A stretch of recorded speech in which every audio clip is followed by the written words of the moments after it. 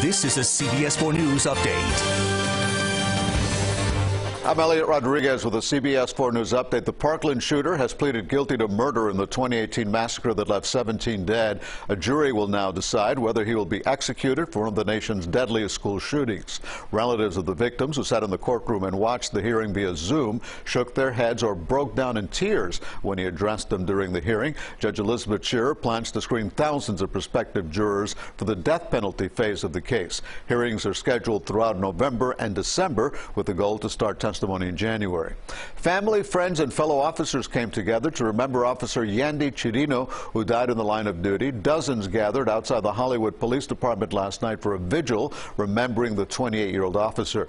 Chief Chris O'Brien vowed that justice will be served. 18-year-old Jason Benegas appeared in bond court on murder charges. In court documents, police say Officer Chirino and Benegas were fighting on the ground when Benegas pulled the trigger of the stolen gun and shot the officer in the face. The FDA is scheduled to meet next week to discuss authorizing Pfizer's vaccine for children ages 5 to 11, and the CDC will meet the following week.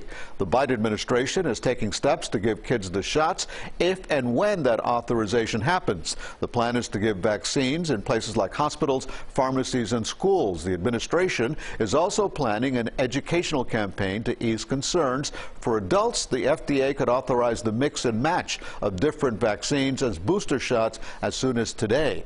And that's our news for now. You can always watch us on CBSMiami.com and tune to CBS 4 News at 5, 6, 7, and 11 for all the day's headlines.